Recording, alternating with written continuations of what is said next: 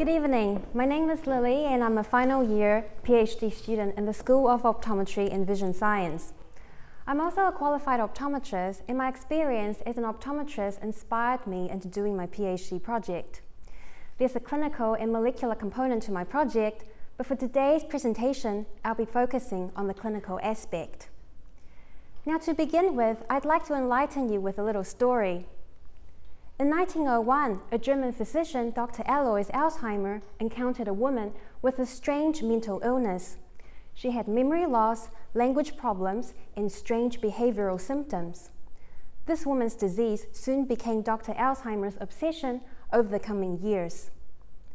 In 1906, the woman died and her brain was sent away for post-mortem histological analysis. And these abnormal proteins were found adjacent to the cells in the brain. These proteins were the amyloid plaques and neurofibrillary tangles as illustrated in this diagram. And this is just a normal healthy brain for comparison. To this day, these proteins are still the defining signs of Alzheimer's disease. Now more than a century has passed, and I have both good news and bad news to share. The bad news is the clinical diagnosis for Alzheimer's disease hasn't changed all that much. Although nowadays we have the luxury of technology such as MRI and cerebral spinal fluid analysis, they are both highly invasive and very expensive. So the clinical diagnosis relies heavily on patient symptoms, meaning that the disease is often only diagnosed when significant damage in the brain has already occurred. And perhaps this is why therapeutic intervention hasn't been all that successful. The brain had simply lost its reserve to regain function. But don't be disheartened. The good news is there are many researchers out there working diligently on the topic to understand the disease process and to achieve better diagnosis of Alzheimer's disease, leading us to my PhD topic, Window to the Central Nervous System, Retinal Examination for the Early Diagnosis for Alzheimer's Disease. And my aims are, firstly, to determine whether there are clinical ocular signs and symptoms specific in Alzheimer's patients. And secondly, to design an eye examination for the early detection of the disease. Now, this may be a funny idea, strange idea to you, but in fact, complaints related to vision are actually among some of the earliest symptoms in Alzheimer's disease. Visual function testing has revealed a deficit in contrast sensitivity, visual field defect, color vision abnormality, etc. The sensory structure of the eye is the retina, which is a multi-layered structure lining the back inner surface of the eyeball. And the innermost layer of the retina forms the optic nerve, which makes direct connection to the brain. Now, because of this anatomical connection and close embryological origin between the eyes and the brain, it makes you wonder whether the eyes may act as window to neurological conditions such as Alzheimer's disease. And in fact, data from my animal studies and from the literature both confirm that there are Alzheimer's-associated proteins accumulating in the retina. This is an image taken from my thesis, and here we can see that the abnormal protein are colored in green, and they are lying adjacent to the retinal cells, colored in blue. And these proteins are believed to lead to inflammation, degeneration, and retinal thinning, which clinicians can detect. Now, Hinton's group in 1986 was actually one of the first to detect degeneration at the level of the retina in Alzheimer's disease. This is a post-mortem image of the retina in the cross-section at approximately the level of the red line. And here we can see in the control tissue that the cells are nicely packed, whereas in the Alzheimer's samples, the cells are looking more sparse and spread out, suggesting cellular loss and retinal thinning. Now, more recently, clinicians are able to detect retinal thinning by means of non-invasive imaging techniques such as the optical coherence tomography, or OCT for short, which I will explain in a moment. And this leads us to my PhD hypothesis that there are structural and functional changes in the retina of Alzheimer's patients detectable through non-invasive eye testing. To investigate my hypothesis, a clinical pilot study was designed to include 20 young controls, 20 elderly controls, and 20 cases of confirmed Alzheimer's disease. During participant recruitment, individuals with known eye diseases or neurological conditions other than Alzheimer's disease were excluded. People who fulfilled the inclusion criteria underwent a cognitive assessment as part of the baseline measures. Each participant then underwent a thorough eye examination, including the quantitative analysis of the retinal anatomy and retinal function. Now, firstly, retinal anatomy was assessed by OCT, which was mentioned earlier. The principle of the OCT is similar to an ultrasound, which gives you the morphology and thickness profile of the retina. And interestingly, in Alzheimer's disease, the retina is significantly thinned compared to the controls. Next, I decided to look at the retinal function just to see whether the abnormal retinal thinning was causing any functional problems. And this was firstly done by the visual field test, which is the gold standard for assessing retinal function. The participant was instructed to focus on the central fixation cross and to press a button on a clicker whenever a stimulus such as this one is seen. And this is just to demonstrate to you that the stimuli can be anywhere in the field and they vary in intensity. Now, the visual field index, which is essentially a percentage score of the overall sensitivity of the retina, is plotted here.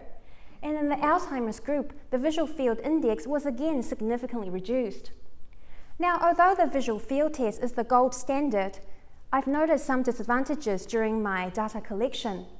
For instance, it requires very good attention from the patient. And I've noticed that in my elderly patients, a lot of them were showing signs of inattention, such as wandering of their eyes or closing of their eyes, making the results unreliable. Now, a less common but potentially more reliable method of measuring retinal function is the electroretinogram, or ERG for short. During ERG measurement, the electrodes that are attached to the participant's eyes are measuring the response from the retina as the participant focuses on the checkerboard stimulus, such as this one. And simultaneously, the waveforms are displayed on a separate screen. And this required no cognitive input from the patient. One important parameter to look at here is the amplitude of the electroretinogram, which tells us how strongly the retina is responding to the stimulus.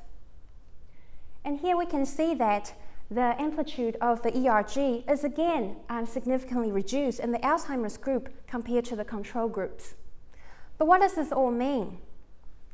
Well, hopefully in my presentation, I have demonstrated to you that in the process of testing whether changes in the eyes is an effective way of setting Alzheimer's patients apart from the controls, I have explored the use of OCT for retinal anatomy, the use of the visual field and electroretinogram for the assessment of retinal function.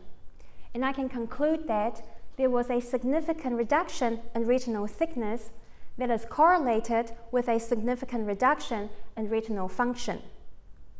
My clinical pilot study has already given me insight for future research involving a larger cohort of study population.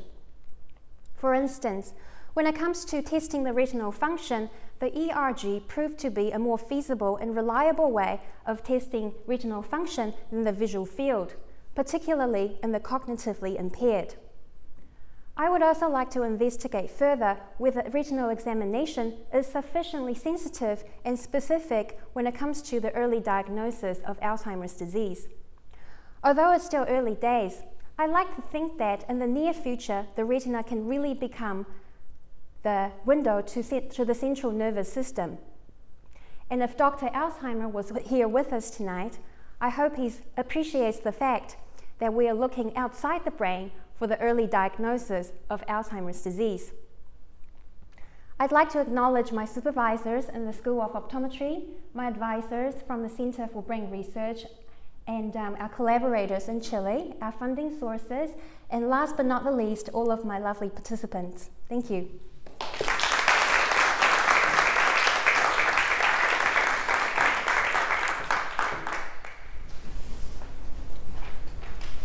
Are there any questions? Hi. How young do you think you could do this sort of test and pick up Alzheimer's disease? Okay, so maybe I'll just paraphrase your question just to be sure that I understood it right.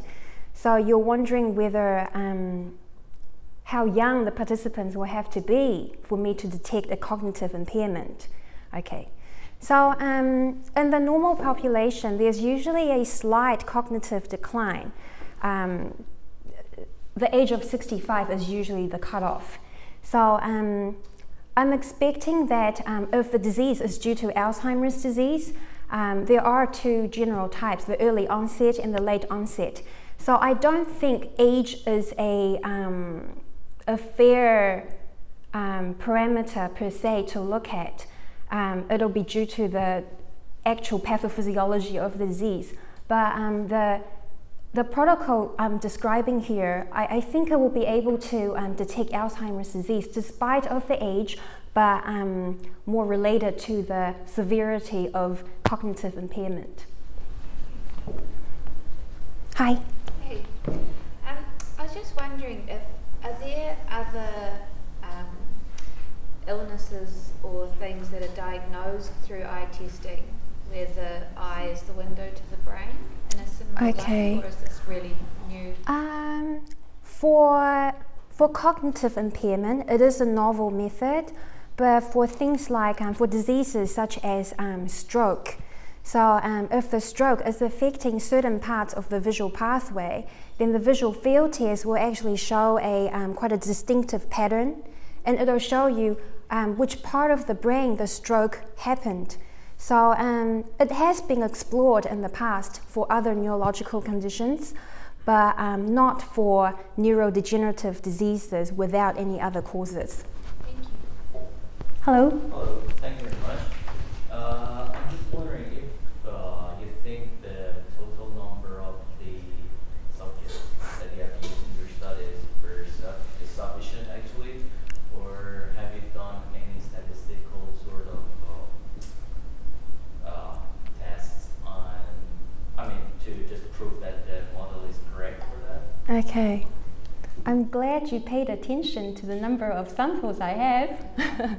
So ideally, in the ideal world, I was hoping to have equal numbers of participants for all of my three, or the young control, elderly control, and Alzheimer's cases. And unfortunately, some of the participants I've recruited, I've had to exclude, hence the small sample size for particularly the Alzheimer's group. And I've actually had to exclude some people because incidentally we found they didn't have Alzheimer's disease, but they had different types of dementia.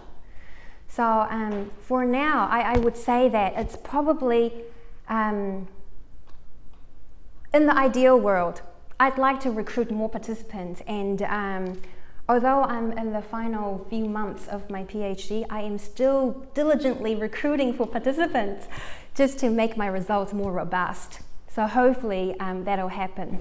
So have you done any statistical sort of modulation? Oh yes, so of the limited samples I have done the one-way ANOVA just to see whether there's a significant difference between the groups. Yeah, so that was the method I used, although the sample sizes were uneven. Yeah.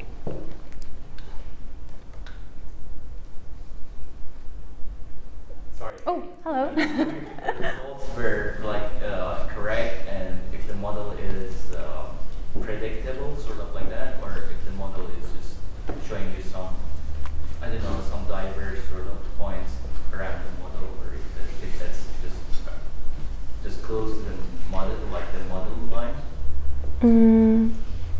Sorry, I don't know if I understood. When you're doing something statistical, then most of the time, all the points, all the targets are coming along the model, the model line. But if the model is not working properly, then the test points are they just go anywhere. They can just they can just be anywhere on your plot. So I'm just wondering if they were close to the model line. Right. Okay. If they So I guess your if I paraphrase your question, if the most of my data are normally distributed. Yeah. Okay, so yeah, you're absolutely right. So any clinical data are very variable. And take a very simple measurement, for example, the intraocular pressure, which everyone would have had done if you've been to an optometrist, that actually doesn't follow a normal distribution either. So for that purpose, I've actually run parametric and non-parametric statistical analysis just to see whether the different analysis makes a difference to my statistical significance values. And they do for the samples I have analyzed. Yeah, but I do hope that a larger sample size will give me even more robustness in my statistical analysis. Yeah, thank you.